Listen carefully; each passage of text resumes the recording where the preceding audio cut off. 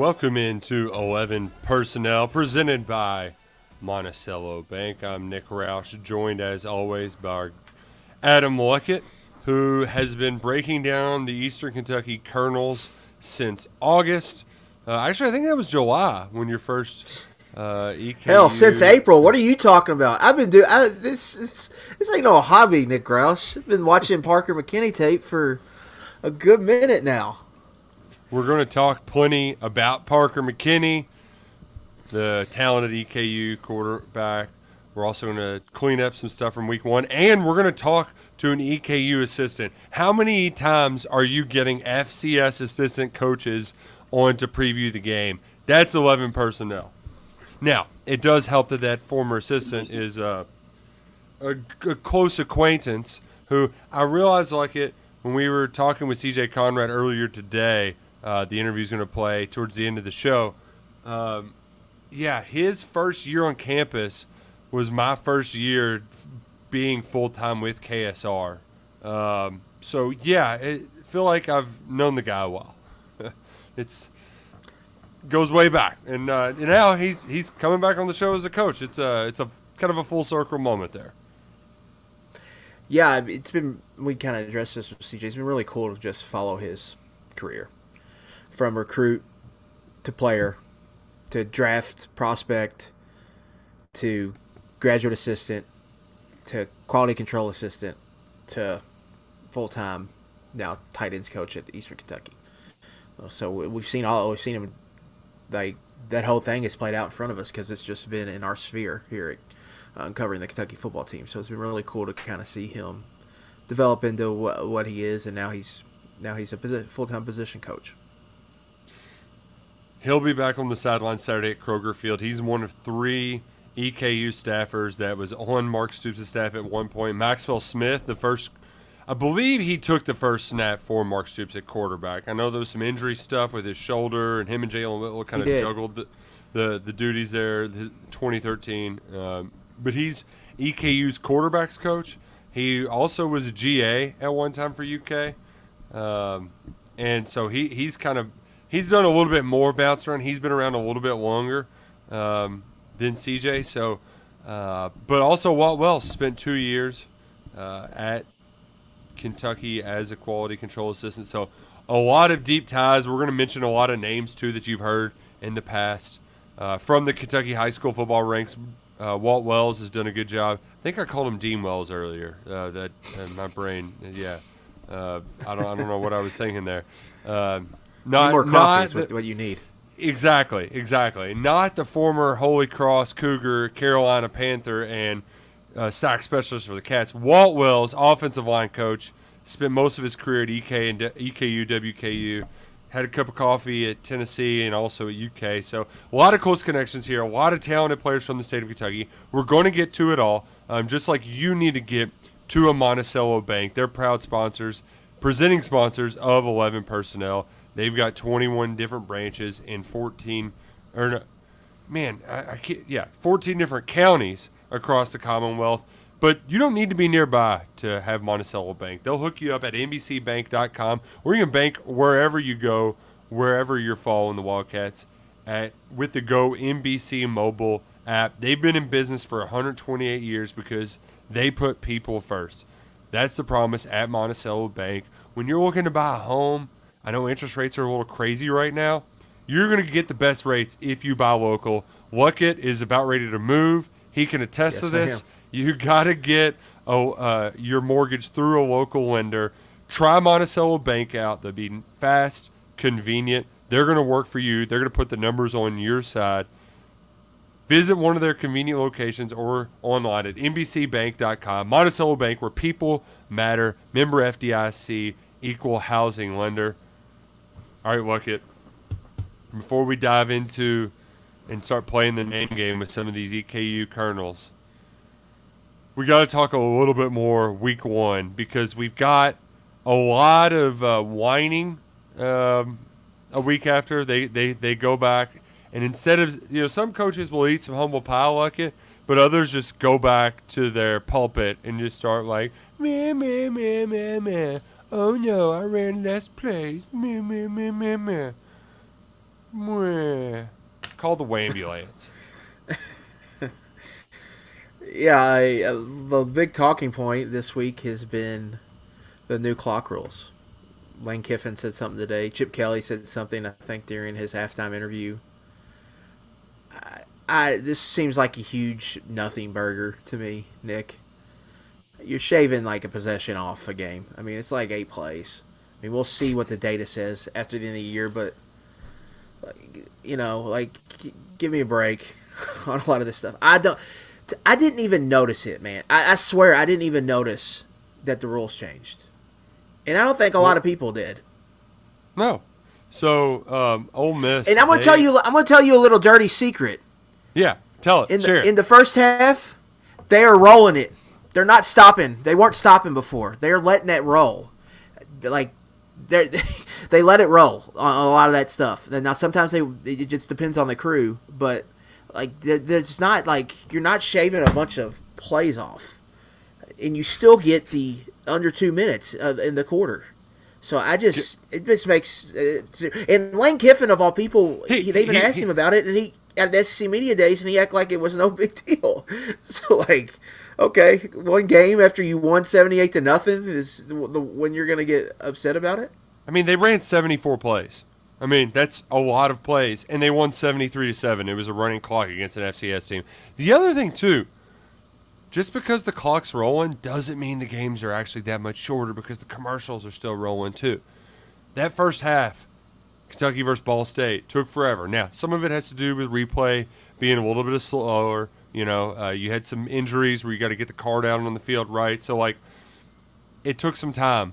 But, I mean, if Kentucky wanted to run more offense plays on Saturday, they should have got more stops on third down. Like, it's not that big of a deal. I think it's funny. They're like, people play to go in there and see the game stuff. Like, come on, give me a break. It's not making that big of a difference. And you know what? If it makes more than 2 possessions difference at the end of the year, then I might say something, right? If it's 15, 20 plays, but it's not going to be. It's just not.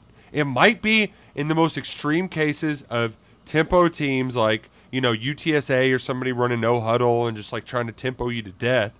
But, I mean, it's going to find its level. So I thought all those coaches were really whiny. But, Yeah, I just think I think it's a lot of a nothing burger. TCU and Colorado didn't have an issue with it in their game. No. It makes, I think stylistically, it makes from a strategy standpoint, it makes the game more interesting. Like we've talked about in the past, timeout usage is it's critical. We didn't really get to see it with Louisville, but they were going to be in a situation there, Nick, in the red zone. Georgia Tech had the ball. Louisville had a 2-point lead. There was 4 minutes left. How they handled that timeout usage was going to be interesting to me. Yeah. Yeah, but then Georgia Tech kind of shot themselves in the foot, so it didn't come to that. But there are going to be situations like that when a team has a lead that can milk, or if a team in that situation, because you see it in the NFL all the time. They're able to run out the clock when there's 4 or 5 minutes left. The Bengals did that to the Chiefs in the regular season. They got the ball with like 5 minutes left, drove down the field. Burrow hits T. Higgins on a big third down. They're at like the Chiefs 32, and the game was over. I mean, you see it in the NFL. You can run out the clock like that. That's where it's going to make the big difference. But I don't have a big issue with it. I don't see why people are super upset about it. But I think you'll get to the end of the year, and I think you'll kind of forget about it. But I mean, we'll have to see how it plays out. We will have to see how it plays out over time. That whining wasn't as funny as Shane Beamer whining over the hot dogs. And Luckett, my favorite thing is you knew that, our favorite sunglass-wearing podcaster couldn't return to the mic without correcting himself. He had to talk about it. And he opened it by saying, you know what? They weren't the reason why we lost. But they were eating hot dogs, and it did throw our kicker's timing off. It was hilarious little, like, I actually wasn't wrong, but I'm sorry. Not really sorry, though.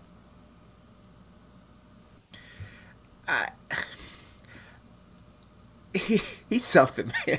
Like, he really is something. And Nick, this is the first time I've really noticed this. I think in the public space, people are now starting to realize, like, this guy's a cheese ball.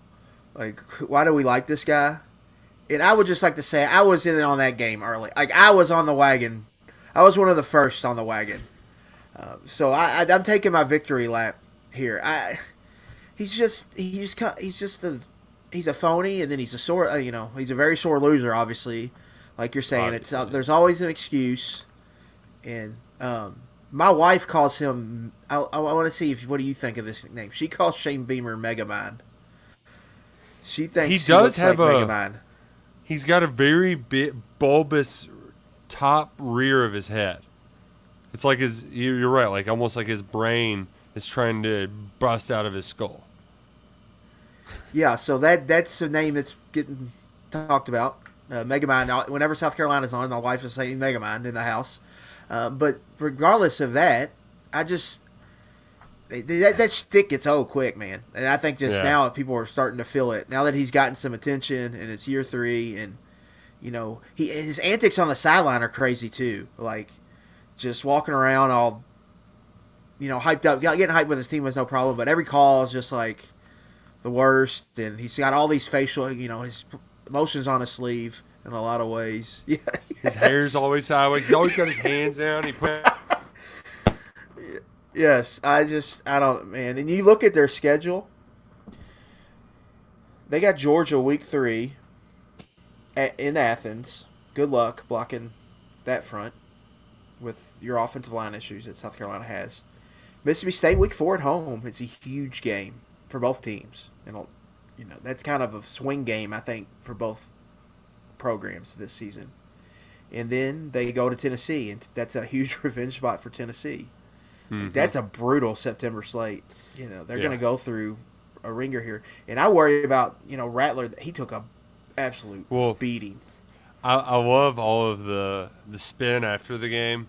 And, I'll give some credit to Dow Loggins, who was not trying to completely – he was just like, yeah, this is going to be a process. If this was an easy fix, we would have already fixed it when in regards to the offensive line. But I love the fans who were like, but Rattler got hit a lot, but look at his stats. And it's like, well, he's throwing the ball a lot because he has to. That's the only – it's out of survival. Like, he has to get rid of the ball or he's going to die. I think there was a lot of they kind of knew what they were. Because if you watch that game, there was a lot of just quick game. A lot of screens, bubble screens, getting the ball out. And I think you're going to see a lot of that from them this year. Especially the worry I have with South Carolina is they don't have a Chris Rodriguez. They don't have a tailback that just can make something out of nothing. So if they can't run the ball lickety-split, what is that going to look like? And I think you could start – Rattler, you could tell at the end of the game, he started to feel the rush. He started to look at it a little bit. And Trey Alexander had a great comment here in the chat. Beamer looks in the mirror and sees Deion Sanders. I think there's a lot of truth to that. What's funny about the evolution of Beamer, too, he really first got attention when they lost to Georgia. And they had that Zoom press conference in his first season. He's like, did you see those guys out there? And people are like, oh, somebody who shoots it straight. And then, look, he's going to the mayonnaise bowl. And, they poured some mayo on him. Like, he's pretty cool. They had Michael Scott bit. Yeah, they had the plucky wide receiver play quarterback in that game. They beat North Carolina. Well, he's raised the bar some, but his antics, too. I think his antics. Now. He has expectations, and his antics, I think, ran away some talented players. He has recruited well from the high school ranks, but some misses in the portal really cost him. We're seeing that offensive line now. I do love, too, like, people praising the North Carolina defense. They're figuring out by just playing aggressive. It's like, I think Gene Chizik just wasn't an idiot and knew, like, let's pin our ears back. If you watch the game, they're not doing anything crazy. Like, it's rushing 4, and it's like your twist, your tackle and twist, and then your simulated pressures where you're dropping someone out and you bring in a linebacker. Like, it wasn't Like Gene Chizik didn't have some Dick LeBeau zone blitz package he just unleashed on South Carolina. It wasn't crazy. It was just they just could not block, and it just got worse as the game went on. And then they got all the injuries that are piling up. They lost a starting linebacker for the season. Mokaba's out for the year. Sounds like Nick. They're one of their best defensive players. Their safety Nick Imamori. He's probably going to be out another week with a hamstring, and you know how hamstrings go. Yeah. So who knows when they're going to get him back? And so things aren't looking good for South Carolina, and that's just a recipe. We saw it last year at Kentucky. It's a recipe for disaster with that offensive line, and they don't have a top 15 defense and a bell cow running back to kind of grind out wins. And Rattler is going to get beat up this year, and they had Luke Doty out there playing slot receiver. Nick, like they had a quarterback at running back. Like, what is going on? Like, what kind of roster management is this? I just got to say too, it really takes a lot to get us to hate a South Carolina coach more than Will Muschamp. But Shane Beamer, hats off to you. Like, you did it, buddy. Like, congrats, well done. Yeah, and I'm starting to think like maybe this is where Kentucky's playing them. That might be the perfect time to play them. It might be. The last 2 years they've had November surges. But if their quarterback's all beat up and their O-line is just bad all year, which, I mean, we'll see if they get any better. I mean, it's a long season, but they've got some turnstiles at tackle. Mm-hmm. It's going to be – they could be in rough shape by the time November rolls around. So, I mean, it's a long season. We'll see how it plays out. But I think a lot of people – my overall takeaway was a lot of people enjoyed North Carolina doing that to South Carolina. More people and I think are Beamer is the yeah. Beamer is the number one reason why that he's starting to, I think, get under people's crawl, and people are just getting on the wagon with me. I've been there for a long time. I also noticed when he was doing interviews, especially the pregame one with Molly McGrath, the way he looked in the camera after it was over with, he's really playing up to the camera, and he's the online coach. Yeah, he knows what he's doing out there. And it's such a stark contrast to Mike Elko when we got to play better. And then just like storms off, ready to get back to coaching his team. I just want to know, when they got rid of Lee Fitting, was it his doing or was it the other guy's doing where they said, you know what, we need to improve our college football coverage this year. What do we need to be doing differently here at ESPN? And they took all of their surveys and they had their focus groups. Did they come up with, we need more sideline interviews with the coaches in game? Because I've never in 100,000 years, they've been doing these stupid in-game interviews in college. They do it in basketball, and it's not fun. They've been doing them in the NBA for years, and the only time they've been entertaining is when we're like, oh, that salty, swirly old guy. Nobody likes them. Nobody. Except TV execs, and now they're forcing them down our throats in college football. I don't need to hear, okay, halftime, I'm good with that. When they're going off the field towards the locker room, when they're coming back, yeah, sure. I do not need them after the first quarter. I do not need them at the third quarter. It is such a waste. Yeah, that was odd. There was one game they were doing it, and like a big play touchdown happened. Might have been Colorado TC. I can't remember what game I was watching. It was like, what are we doing? What are we doing here? I mean, it's so unnecessary. Just play the sport. Quit doing all the other foo-foo stuff. Did you see, to go back to the time thing, did you see the Redditor who did the clock for the Florida State game? The stopwatch? I did not. Basically, he counted it down to just under an hour of ads, and that wasn't including all of the bumpers going in and out of breaks that are like, presented by so-and-so. Aflac or whatever, yeah. Yeah. Aflac trivia, stuff like that, yeah. But all that being said, I did enjoy, I enjoyed hearing Lewis Reddick on a seemingly big game broadcast. Yeah. Enjoyed McElroy. I'll tell you what I enjoyed. We got a quote from Eli Drinkowitz yesterday, I believe, talking to the media. Now, they won't announce who the starting quarterback is, even though Brady Cook played I think every series but one against South Dakota. But so at the press conference, he's still not saying who his starter is. And of course, after the game, Brady Cook was a person he was talking about when he said he could take my 12-year-old daughter or whatever. Right. Well, Eli today goes, we'll make a decision within these walls and we'll go with it. But I'll be honest, none of y'all's opinions matter at all. So write up what you want, say what you want. It don't matter. Nobody cares. I beg to differ. Drinkwitz said, in this locker room, nobody cares. They don't. We're going to prove it on the field. Nobody cares. So you can write your opinion if you want to. Which Nick, what's the old saying? If you have 2 quarterbacks, you have none. If you have 3 quarterbacks, you have none. Mm-hmm. I mean, that is just like, dude, what? What? What was that? He's so weird. Like, he's so Jekyll and Hyde. Well, especially with the media. Yeah. Just like one week he's trying to like preach and like go viral, and the next he's being adversarial. You mentioned Matter though. Dave Matter.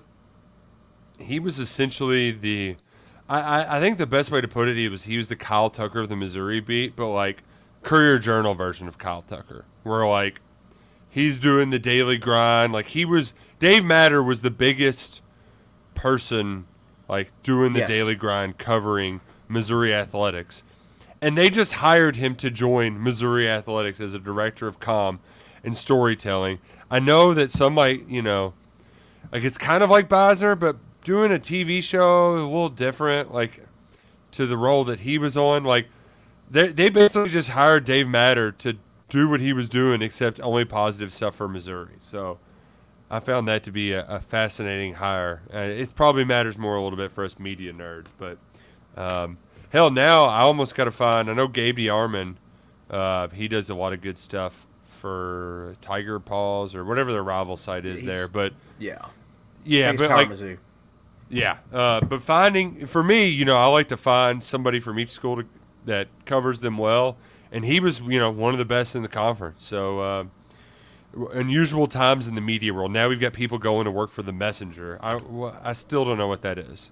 If you have any thoughts about what the Messenger, not the guy you shoot, but whatever the thing is that, I don't know, Goodman and Seth Davis are like going to write for this thing. Wasn't it an email system called Messenger?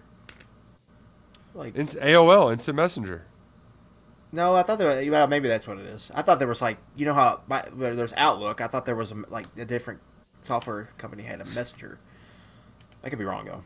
I could be dating myself, which happens a lot nowadays. MSN Messenger, that can work too. One way you won't date yourself like it is if you download the Gametime app. You'll get the most up-to-date tickets for any game you want to attend. Just you name it.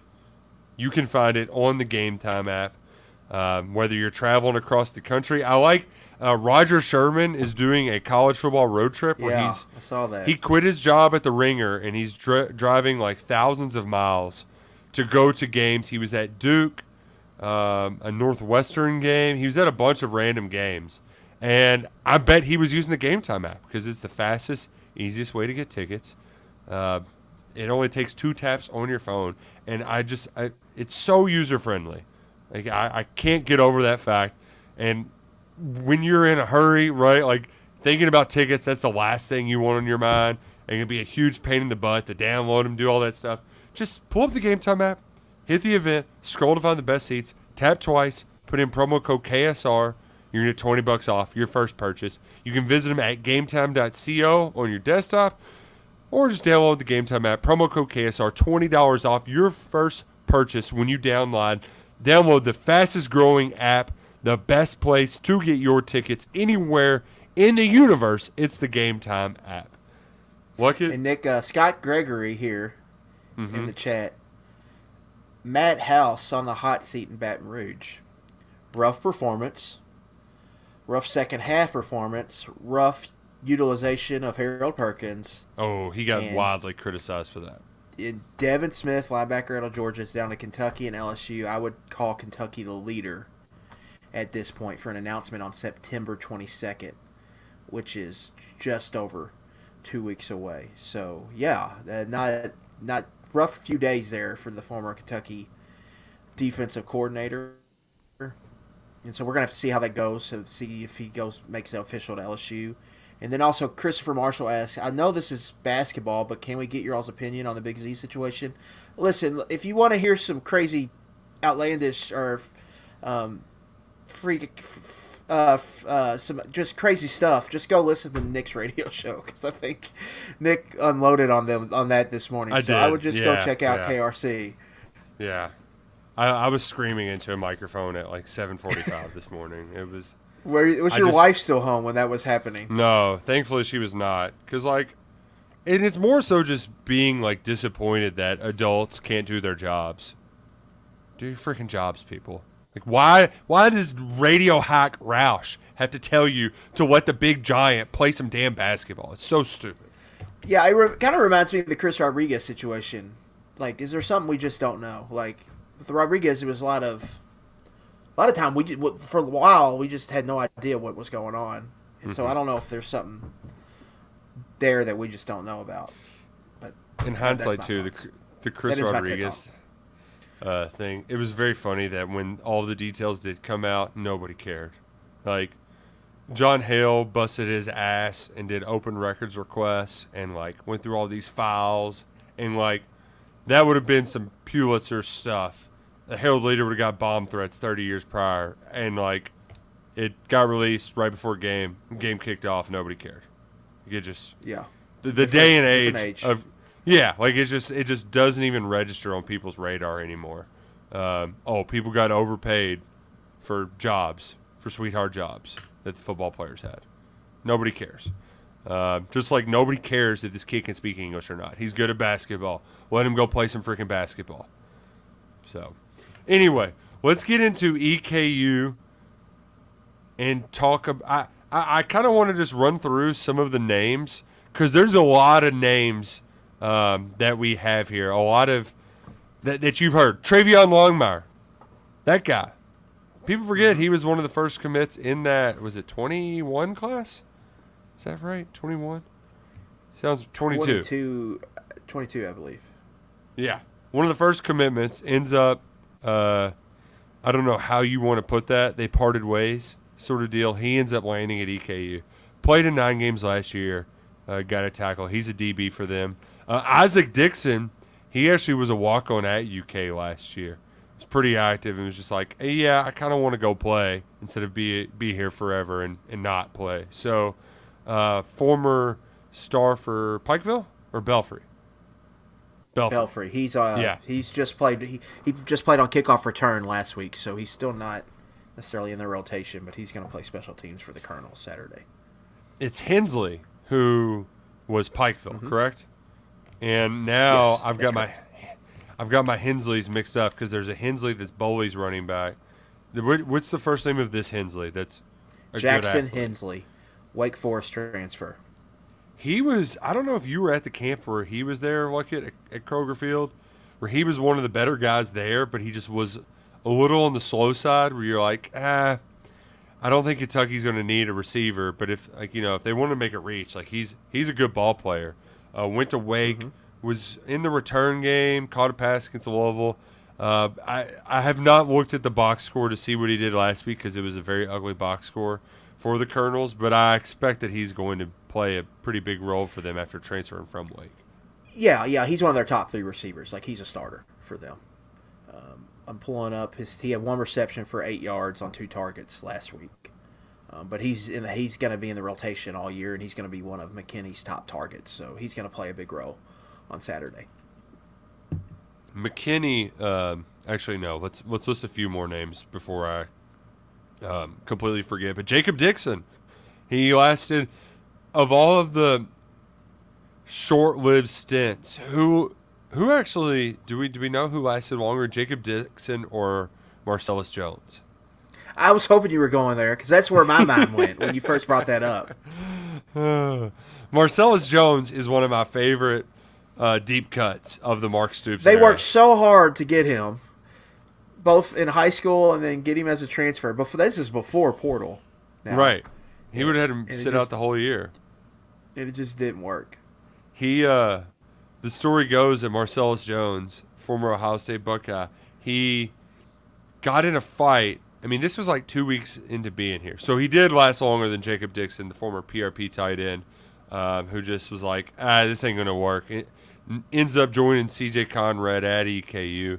But Marcellus Jones, he gets on campus, and he was good. He was great if you needed to talk to him. Like, they'd introduce him to, like, influential people. This is Marcellus Jones. He was, how you doing?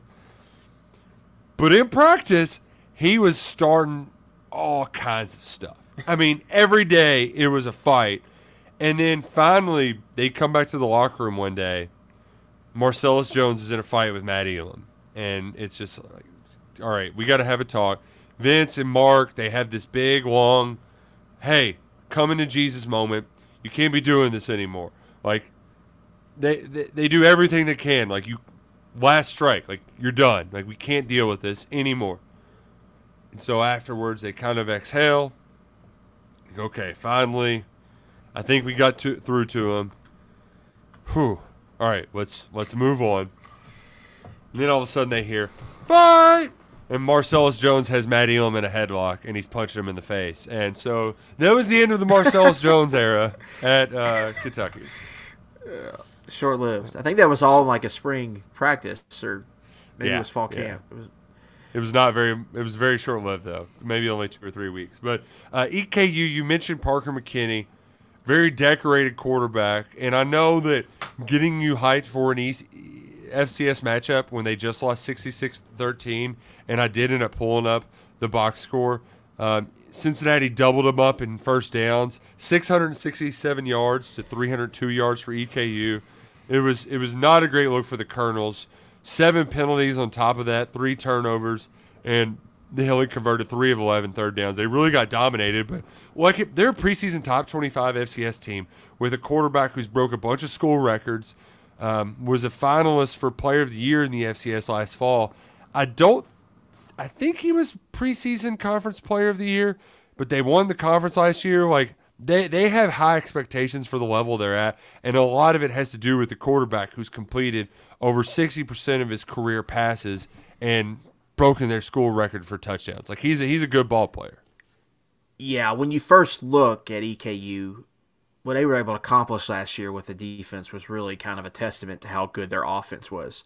They gave up 35.2 points per game, which number 101 overall in FCS. Number 94 in yards per play, 6.1 yards per play. They were really bad on defense, Nick.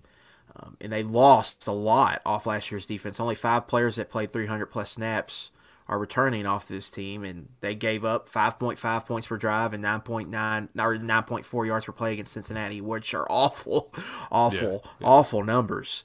And so they really didn't give the team a chance at all in that game this past week. But, yeah, with McKinney, he was the A-Sun Co-Offensive Player of the Year and a Walter Payton Award finalist, which is their Heisman Trophy in the FCS last season. Threw for nearly 4,000 yards. He was 44 yards shy of reaching 4,000 yards, 9.4 yards per attempt. Threw over 400 passes, completed 68% of his passes, threw 33 touchdowns, and chipped in over 300 rushing yards. Like, this was a dude that did it all for them last year, and they're asking him to do a lot this year. It's very much a modern spread, shotgun offense. Spread, RPO, let McKinney stay back there and let him make throws. And that's really how their offense is driven. It's very similar to, I think, some air raid offenses you see throughout college football. And so they put a lot on his plate. And then you add in, they're breaking some new receivers in. They have their top guy back from last year, Jaden Smith, who's more of, I would say, kind of a slot type, who had 62 receptions for 750 yards last week. He had a strong game against Cincinnati, but after him, they're reloading. And I think that kind of played out in their passing game, how they struggled a little bit against Cincinnati. Jackson Hensley is a guy that we just mentioned. He's part of that rotation. So I think they're figuring some stuff out on offense. Mm-hmm. And that's part. I think that's why part of the reason they struggled. But I do think it's important to note Cincinnati's got a legit defensive line. Like, they've got one of the top 15 or so defensive lines in the country.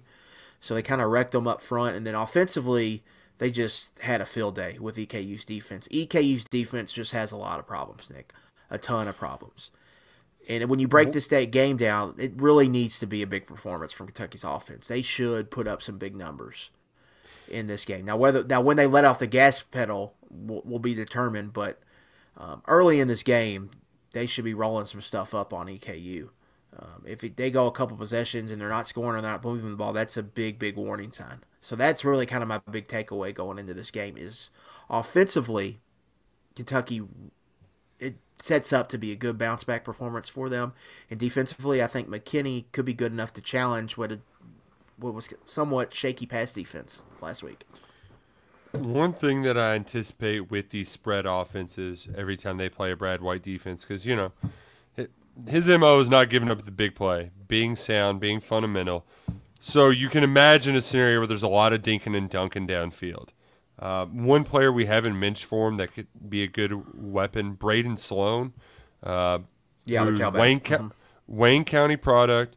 He put up almost similar to Anthony White numbers last year, where it was like, yes, I want to say 630 yards rushing, 580 yards receiving, right? Like, I mean, just pretty much. I mean, like, yeah, he's an air raid tailback, and the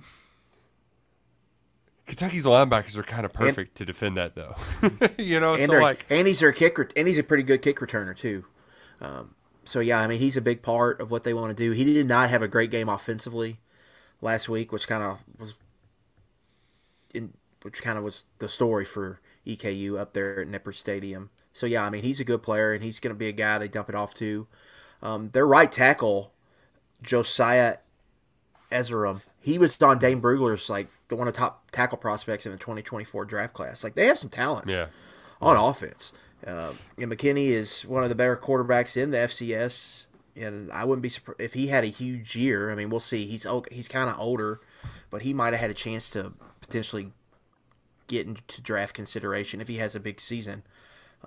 First week wasn't great for him, but yeah, I mean, they're gonna throw the ball around the yard, but it's gonna be different than Ball State, because Ball State, I mean, it was pro style stuff, condensed formations, tight end heavy, crossing routes, all that kind of stuff. Where this is going to be just more spread it out RPO and try to do it that way. Where Kentucky's going to be playing a little bit different, so we're going to learn, I think, some more about this secondary.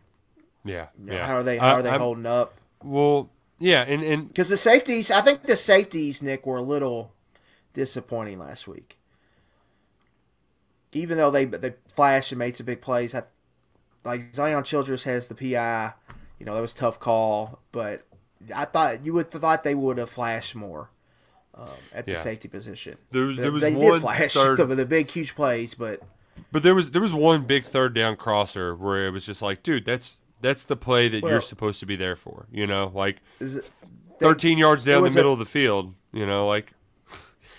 There was a 3rd and 1 at one point. I think it was during Ball State's first scoring drive. They bring Childress on a blitz. He's a free runner. He has the back squared up, and he just whiffs on the tackle. It was Geiger safeties. The Childress missed, but then you had the other one where they ran the little trick play sweep, and Geiger just took a horrific angle where it's like, dude, you're running free. That's a 5-yard tackle for loss, and they got to go for it in 4th down because they're out of field goal range now. Instead, you take a bad angle, and they get a 1st down. So the name of the game this week, I'm going to write the practice report tonight, but it's almost like I'm just regurgitating what's been said at every clean it up. We got to clean, fundamental, detailed.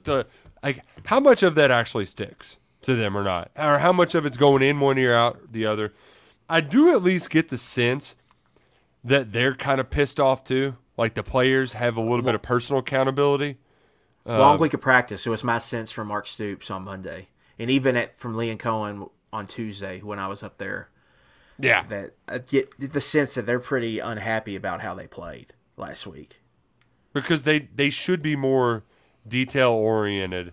And I do appreciate that Stoops isn't going to punish them too bad, but he's going to kill them with kindness a little bit.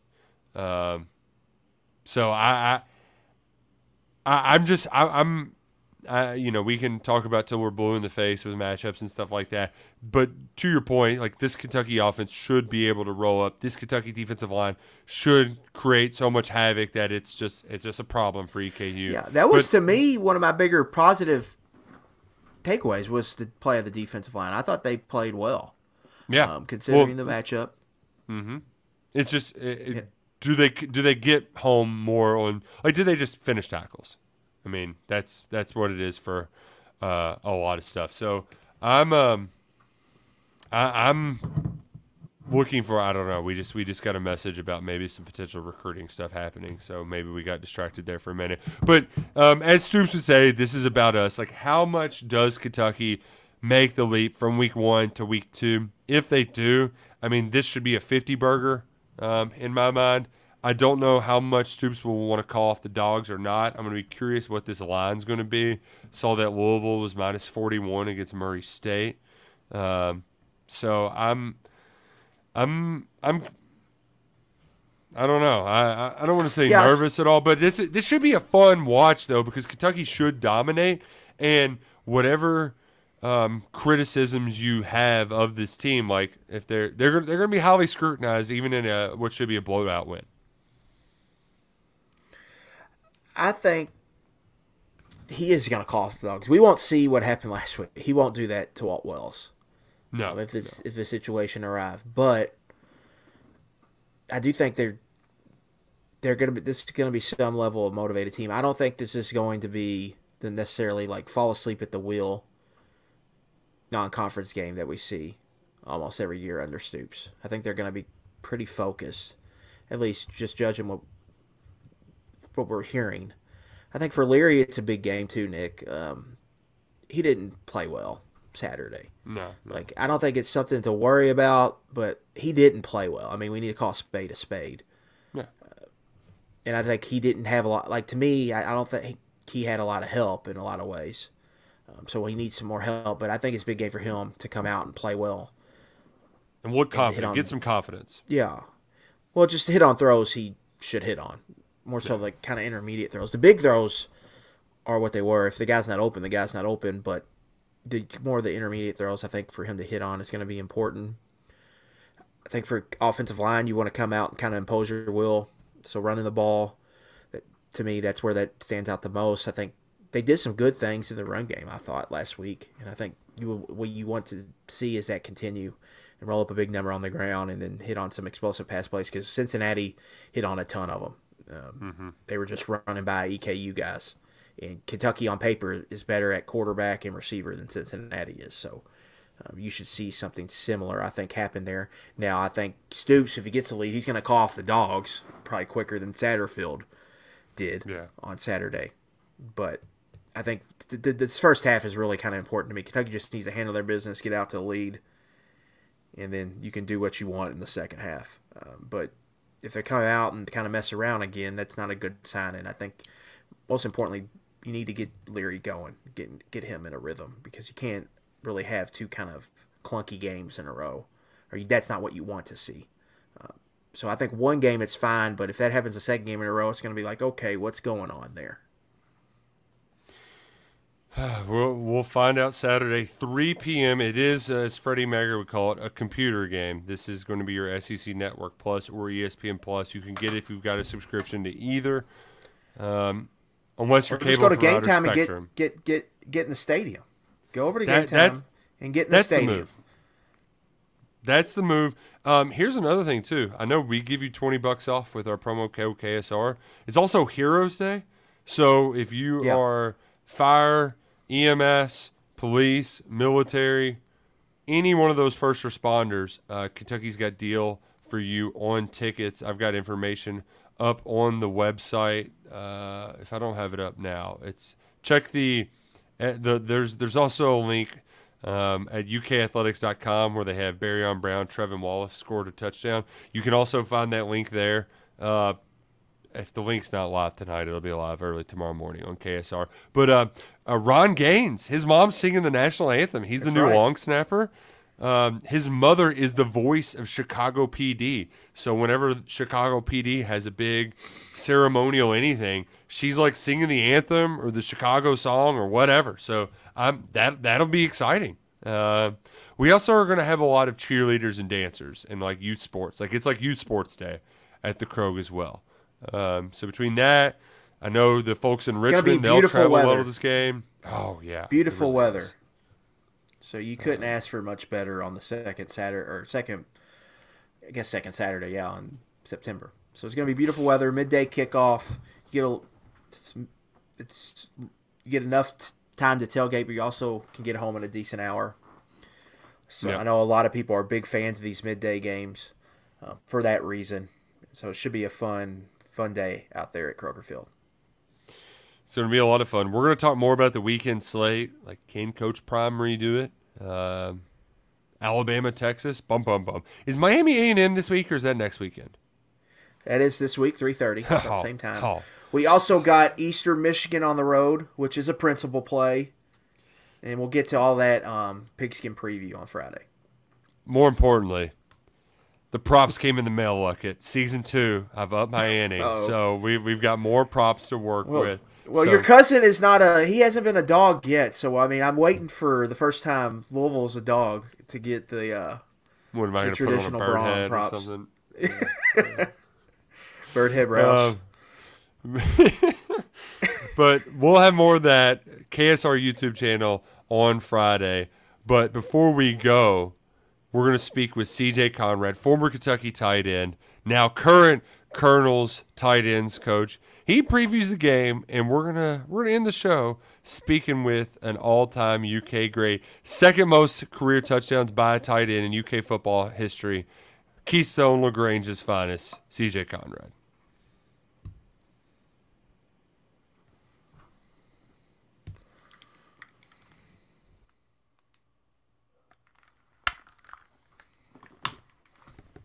Man, that's an ugly face. Just look at that. Frozen in time. I'm not it's sure still frozen on the there it goes. Oh, we're live. Yeah, we're still live. Yeah. Put my headphones back on.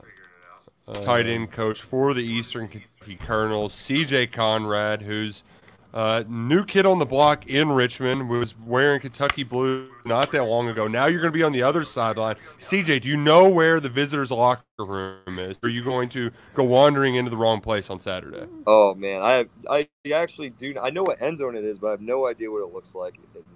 No clue at all. So it's going to be completely new for me. I'm sure it's not quite as nice as the home locker room or the coach's locker room at Kentucky. Well, have you had time? I know it's probably got to be busy when you're in the grind and, like, you know, watching tape and doing everything that entails being a head coach. But have you had a moment yet to just kind of, like, exhale and be like, it's kind of cool. Like, I'm coaching against the same school that I was once scoring touchdowns at. I feel like I'll feel that way right before the game on Saturday. It's been kind of crazy. You just roll. You know, this is how this season, the grind of the coaching goes. You just roll to the next week, and this week it's Kentucky. And yes, it is. I mean, it is a little different because I have a little bit more perspective on the defense, especially more so the personnel. Anybody can kind of see this scheme when you watch it on tape, but to watch the personnel and kind of to know, you know, the type of players we're going to be going against, and you know, it is different. It's going to be very cool. I'm not shying away from that. I'm not going to act like this is just, I mean, it is another game, and it is a huge game for us because it's a great opportunity against an SEC opponent. But, yeah, I played here. I got a lot of memories. I got a lot of, like, very, very strong relationships with the players, the coaches, and it's definitely going to be cool. And I think it's going to be cool for our players, and what an opportunity. Liam said he's going to have to switch up the schedule. Like, it makes sure that he doesn't go stealing the signals, all right? Because he used to be the guy over there doing the little, all the moves. So we can't be that familiar with the offense, okay? If I can stress Liam out at all, I'm going to do it.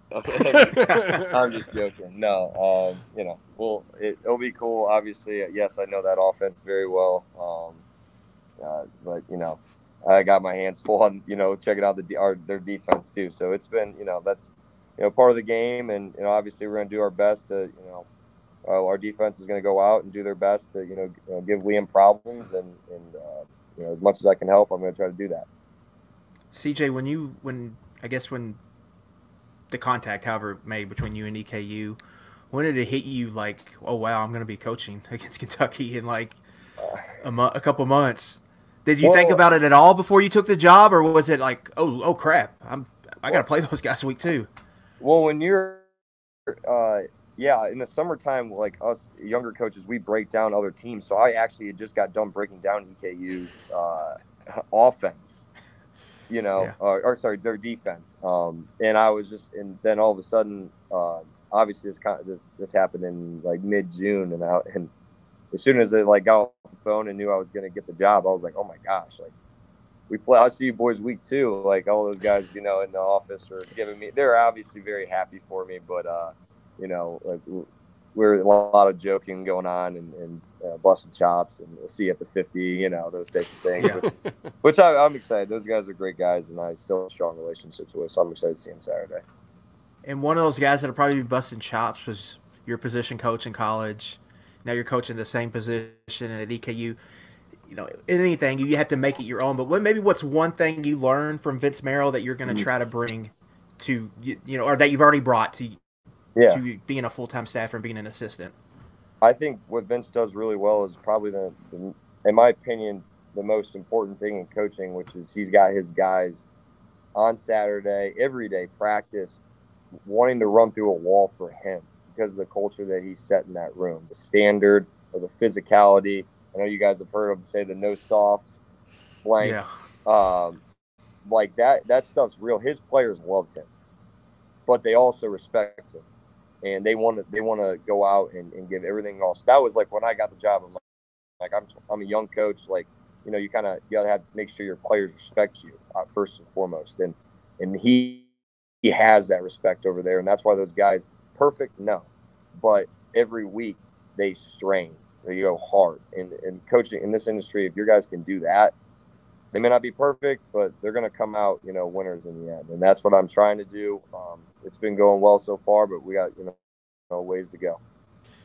I'm curious, CJ, you went from a scheme that's heavy on tight ends and big packages to an offense that kind of spreads it around with a very accurate, talented quarterback. So how has that adjustment been? And, in dealing with guys, like Josh Caddis, built a little bit different in the SEC, blocking down there on the end line. So how has that adjustment been? Well, it's been actually really good for me to learn. I feel like I got a little bit of it when I worked with Coach Graham in 20. It's a similar, spreadish that Coach Graham was working with in 20, and obviously I played in.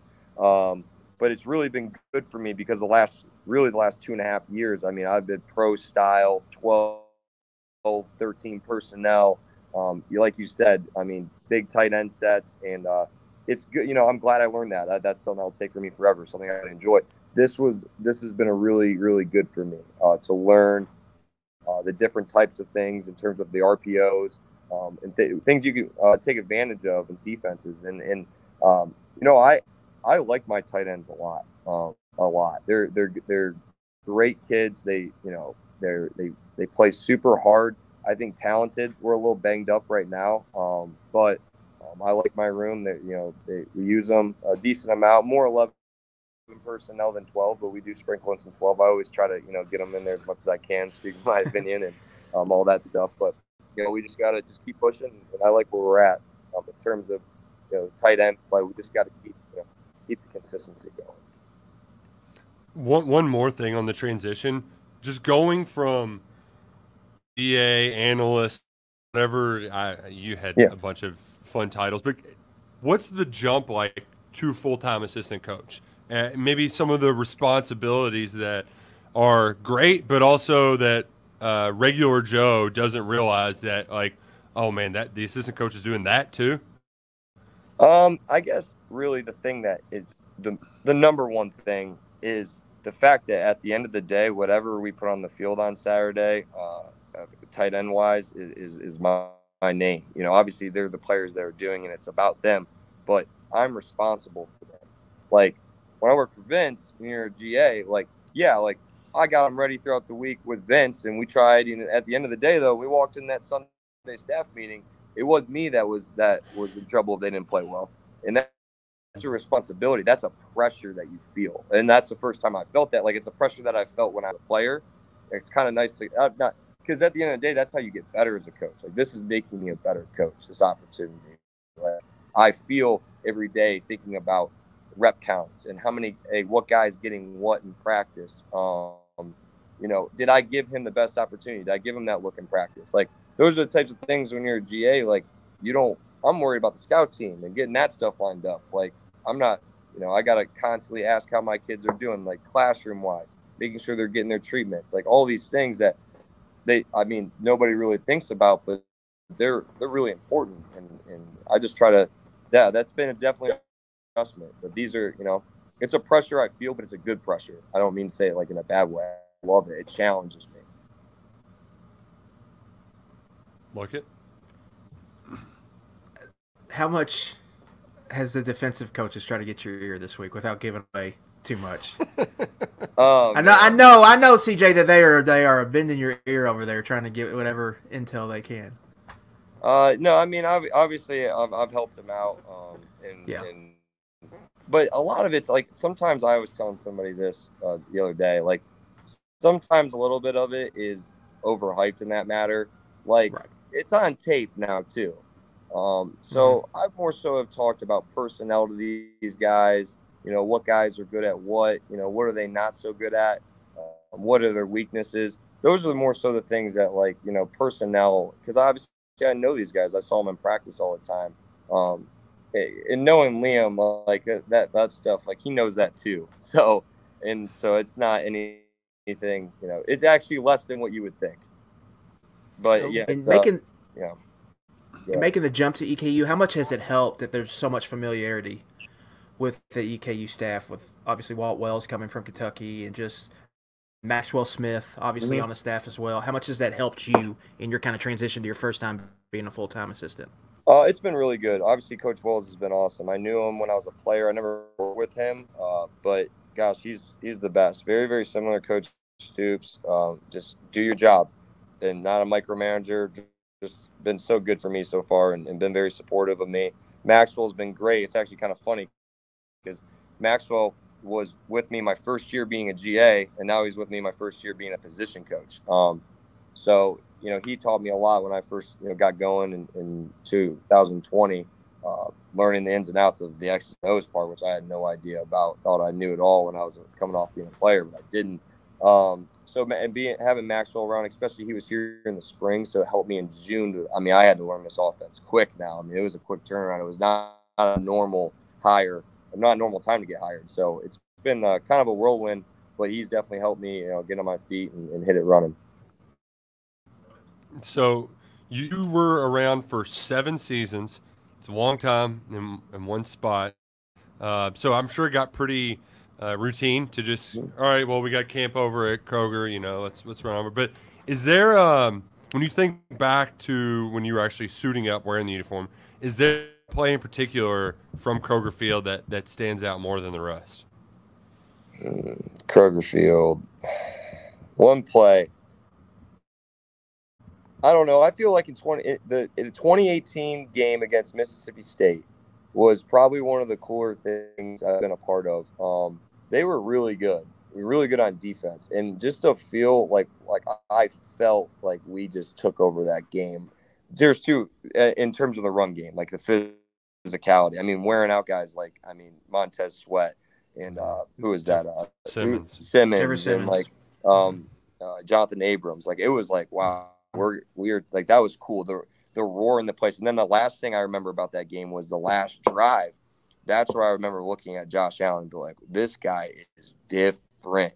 Like, they couldn't block him. Like, he got two sacks in the last drive, like a strip sack, and like the place was just erupting. Like it. So that was really, really cool story. So that was probably my favorite memory at Kroger, definitely. Right. I think maybe that trip to Como a week or two later might pop a little bit more. Yeah, that was pretty cool. Joe Moorhead coming back to Kroger Field next week too, Luckett. So that's right. I'm sure it'll be a little bit different then. But yeah. CJ, we are. I know the Big Blue Nation is really cheering you on. You're one of their favorites, but I don't know if it would be an interview with you if I didn't ask you this question. Is this the year Kentucky finally throws it to the tight ends? Oh man. You know, Vince at the beginning of the season is always going to tell you that they're going to catch 1,000,000 balls. Like clockwork, man. Oh yeah. He's they're talented, man. That was the one thing when I was leaving, and I knew I was leaving in June. I remember telling Vince, like, dude, of course I'm leaving when I really do believe what he is saying. He's not blowing smoke. This is the most talented room he's ever had. I mean, I was fired up to coach those guys, but obviously could not turn down an opportunity like this, and excited to be here. But they're talented, and they should. The game last week was weird.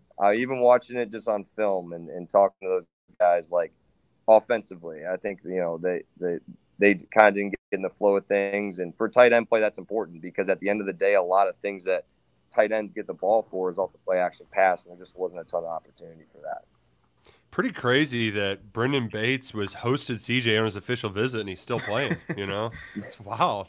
Yeah. No, I hosted Brendan Bates.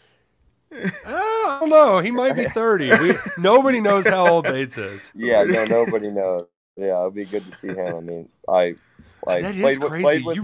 Played with him, coached him, and now coaching against him. Oh, that's tough to do. Oh, that's awesome. Luckett, you got any final thing for CJ before we let him go? No, just thank you, CJ. It's been really cool just kind of watching your growth. I mean, a lot of people as a player. I remember you as a recruit, making me feel old. I remember following you as a recruit, and now you're assistant coach over there on EKU. So congrats on all your success, man, and best of luck moving forward. I appreciate you guys. Yeah, excited for Saturday. It'll be fun. Thanks for having me. Yeah, it's CJ Conrad. You know him, you love him. Congrats on the big moves in life. You get married, you get a new job. Like everything's coming up, CJ Conrad. So best luck this fall, except for Saturday. Appreciate that. Appreciate you guys. Thank you.